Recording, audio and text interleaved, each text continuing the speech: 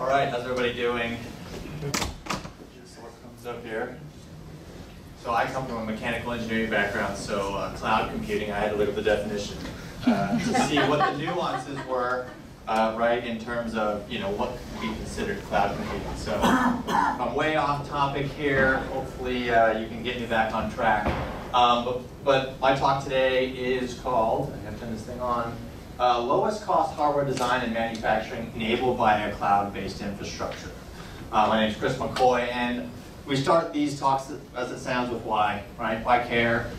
So I'm going to pull a little example out of a book by some of my colleagues at MIT called Product Design and Development, right? And in that book, on page 5, they have these 5 products. How many of you recognize all or most of those products? Hopefully. Probably been on some, probably used some, etc. How much do you think it costs to produce that product, something you all know and love, at scale in commercialization? Any guesses how much that might cost in time? $2. How much? $2. Sorry, the development cost. Yes, the price of the part is about $3, but the cost to develop it, the engineering costs, manufacturing costs, etc. $1 million. Okay, $1 million. Thank you for that. I've got gifts for people who provide answers.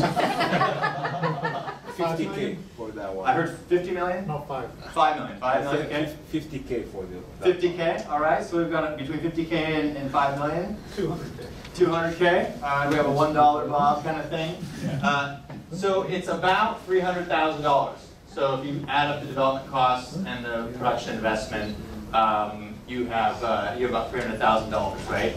And so that to me is problematic because I love, and I would argue I'm obsessed with the process of designing and building hardware, and I just believe that the modern technology today can get us there. So for those of you who answered questions, I think I heard your name first. I'm giving you the best budgie you'll ever get, and you'll see what this is. I heard what was the 5 million back there? There you go. Somebody in the 50,000, that gentleman in the back. If I've forgotten you, just grab one up before you go. But nevertheless, so there's a whole bunch of reasons to care because I just truly believe that people, their innate ability to, or innate desire to want to build things. But economically, U.S. metals manufacturing is a $12 trillion market annually, right? Our U.S. debt is $22 trillion. So in 2 years, we do the same amount of metal manufacturing. So there's a lot of money being made in manufacturing. And then in terms of digital manufacturing, which we're focused, there's about $6 billion currently in the market that's being addressed by that. So lots of room to grow and to take over. The social side is that building is innately in part of our human nature, right? How many of you have ever built something physical in your life? Okay. How many of you have ever thought about taking whatever that thing was and move it into commercialization? No? A couple? All right, so we got a couple. For those of you who put your hands down, why did you stop? Was there no market need, cost, know-how? It wasn't good enough. Wasn't good enough? Okay, fair enough. Yeah. How do you get a prototype to be something better, right? So we'll talk a little bit about that today. And I just argue that 100K plus is just inaccessible for people really to sort of take a bet on themselves and build things. Sustainability, right?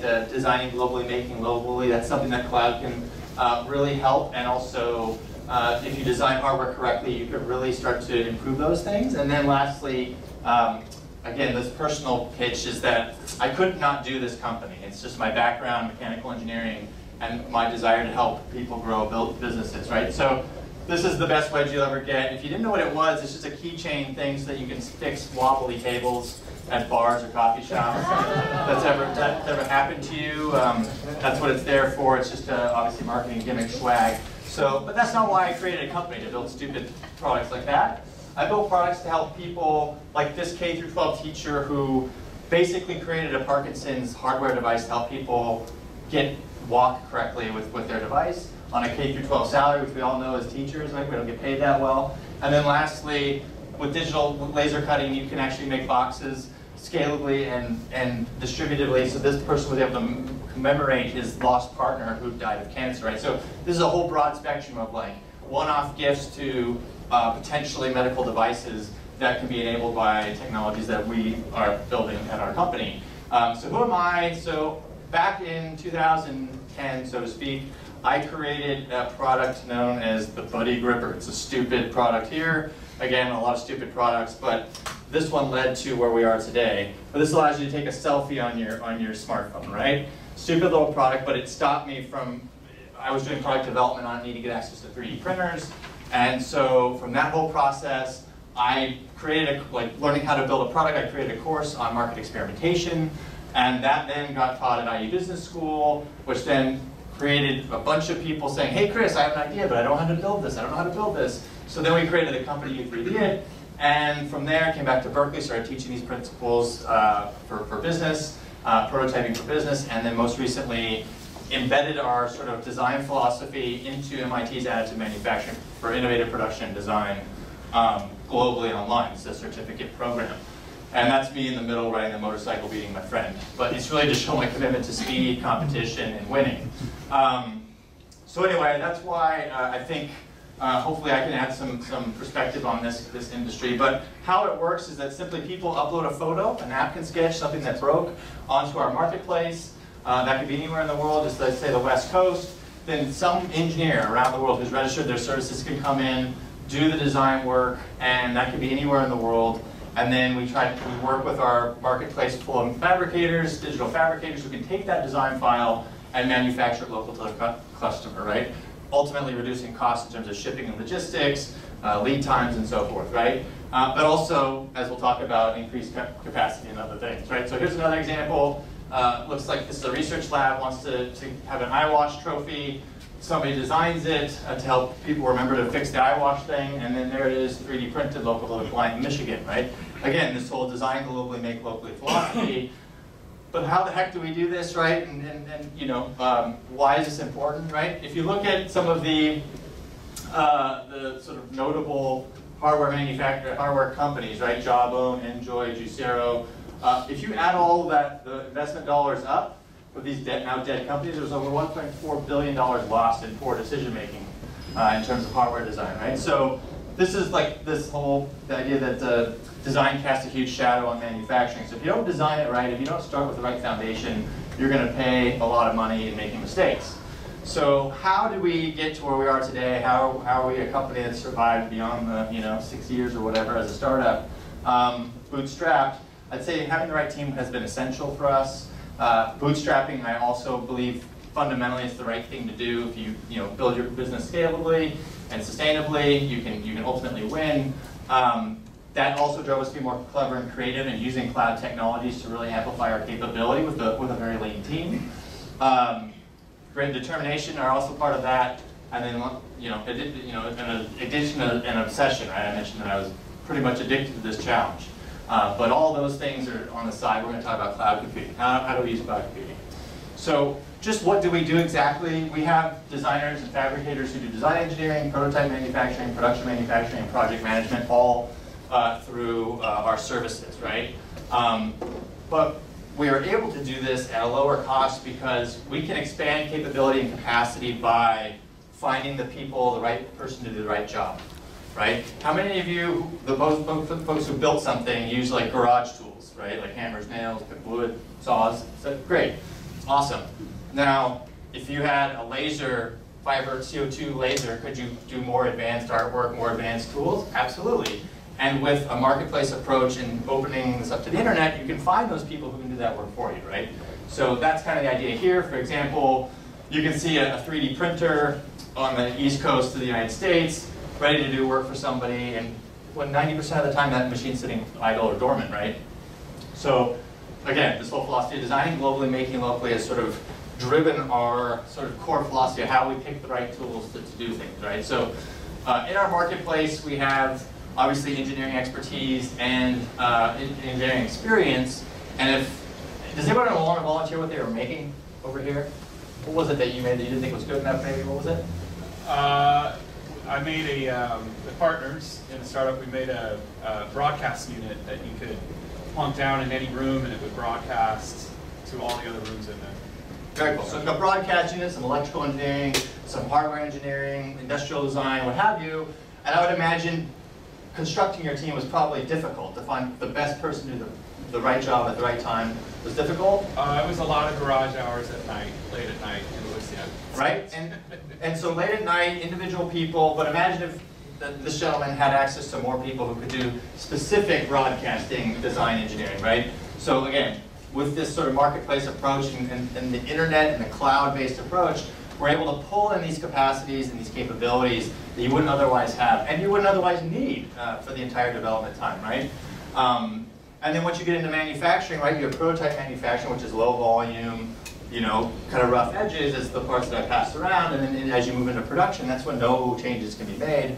Otherwise, you'll be paying a lot of money. So, again, we inextricably link design and manufacturing, and that's obviously saving time, money, and your reputational costs, right? If you spend a lot of money and then fail. And if you don't believe me, you can believe Carl Bass, who's the former CEO of Autodesk. He said the holy grail of hardware product development is the integration of design and manufacturing. And he made Fusion 360 the flagship product. So anyway, we could talk about sort of engineering grade cloud tools, but since not everybody in here probably is building hardware products, we'll save that for another day. I just want to walk you through what our clients more or less see when they get to our website and how they can post their projects. But this one I thought was relevant because we're here at Berkeley Skydeck. This is like a Go Bears like lawn stake sign. And effectively, this was ready for fabrication, didn't need any design work, but we sort of orient the client through a web-based infrastructure, and then there's a process that helps people manage the design and manufacturing, right? But like I said earlier, I'm a mechanical engineer, not a software person, and so our user interface and website is absolutely terrible. You can try it, it's just not very easy to use.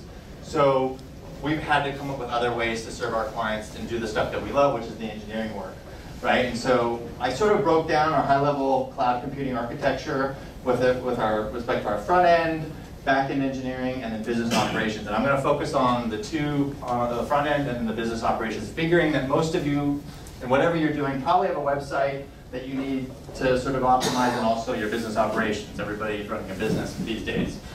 So this is sort of our front end sort of cloud infrastructure, and it kind of comes from like where we get our clients, how we automate the onboarding conversations, how we track them, follow up, make sure payments are being made to all of our designers and fabricators, and then the payment processes, the gateways, and ways that we actually bring in the money, right? And so this, by the way, this talk is all available online, so you can download this at your leisure. So I'm just going to walk you through some of the nuanced things that we do to, again, very lean team of like basically 2 people, right?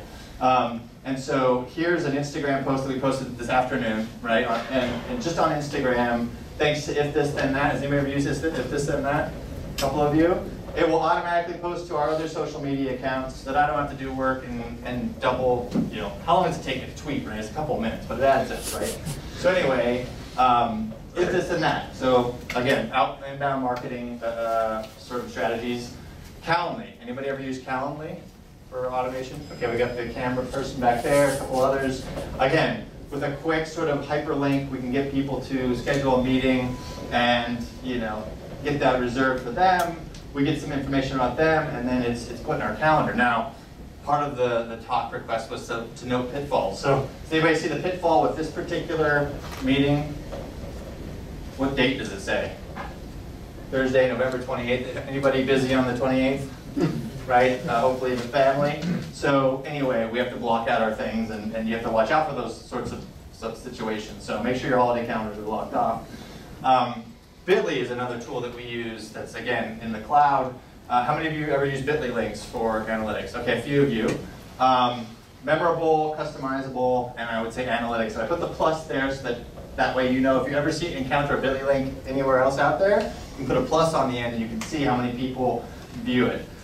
We use these to help our clients get to a Google Doc working document so that they can coordinate the development efforts, right? This is actually the customer in Michigan showing us some of the issues that they had with their prototypes, just because otherwise the Google Docs link is pretty difficult to understand.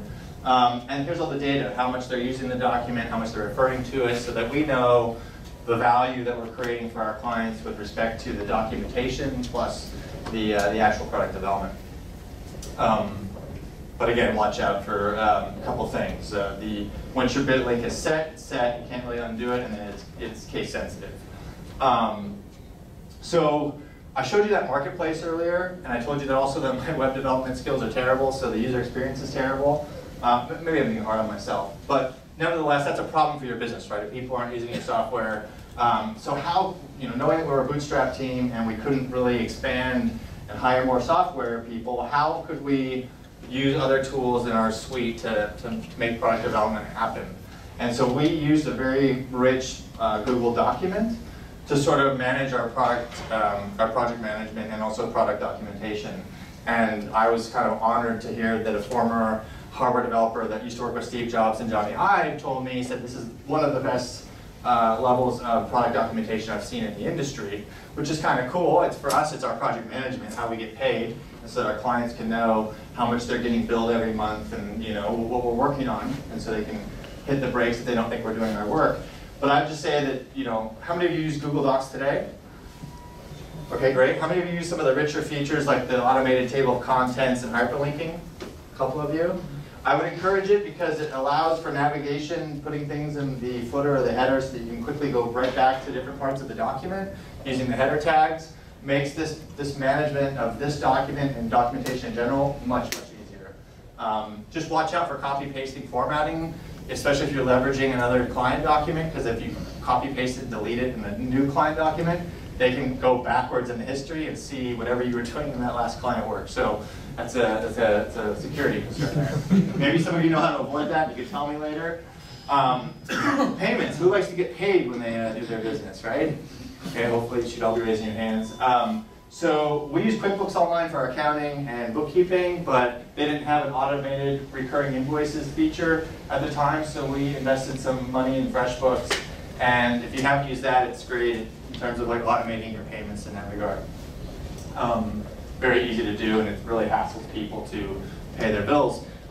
It will actually, though, very much bill people on their credit cards or what have you. So if you ended services and you forgot to disable it, they'll probably be a little bit upset with you. Keep that in mind. Any questions so far? Is this interesting for people? Hopefully this is a little bit easier to digest than some of the other technical stuff. But now we're looking at the business ops, right? Like we were just talking about front end, how we attract and charge our clients. How many of you use a CRM tool? A few of you. Any of you use Streak? Streak? No? One? You like it? Yeah. It's all right, right? So it's an integrated CRM tool right into Gmail. It's got a pipeline for all your leads and how you're going to follow up with them, all the different gates and the stages and everything that you have to get through to land a sale. It has a bunch of analytics too, and just for fun, I just showed the email that Bill Allison sent me to offer to give a talk today, and you can see that I was in transit coming here to deliver the talk on 11/26. So you can keep all those things in there. The deal size was invaluable, right? Anyway, you can track all these things in your CRM. DocuSign. How many of you use DocuSign for forms? Great. So you all get that. How many of you that raise your hand use Power Forms? No Power Forms? So Power Forms are great because you can link to them from anywhere and somebody can fill them out. Your tax preparer probably does this for you if you have one. So we have an NDA. It's a unilateral NDA that everybody's always asking us to sign NDAs. So look, please sign our NDA. It just makes everything easier. And when they can just go to a DocuSign and punch through a few fields, it makes our life extremely easy. And how many of you have ever redlined a document before or had your lawyers do it? Cheap process? Yeah? No? So if you can get people to sign your NDA, that's great. And so anything to make it easier for them will make it easier for you. So anyway, I really like DocuSign and Power Forms for that, and to link it on our homepage has been great. How many of you use Dropbox? Okay, how many of you use Dropbox to do scanning or link sharing? Sometimes. It's integral for us, especially as we start doing like accounts and receipts and things like that, and scanning documents, but I find that's been a very valuable added feature. And the copy link. So I told you about the bit.ly link earlier. We really use that link to sort of link to a number of different files that we share with our clients. And it helps a lot in terms of just streamlining the communication, right? Because pictures worth 1,000 words. bit.ly links just have really tremendously helped us understand what content that we're hyperlinking to is valuable. The last sort of thing I'd warn you about is if you're ever uploading a lot of images, it starts to go haywire if you have over like 20,000 photos in your camera roll. So that's that. So I just wanted to say that's the cloud infrastructure that we've used to create what we now call hardware as a service, or Haas. Not by coincidence, I teach at the Haas School of Business. And again, it's just again, product of management. design and prototyping service like you'd have with your cell phone. So I'm hoping that if you folks have questions about any of these tools, I'm happy to answer any of those, and hopefully you're also interested in potentially investing in yourself and building a hardware product sometime soon. So anyway, with that, we good on time, hopefully? All right, cool. Thank you. Questions?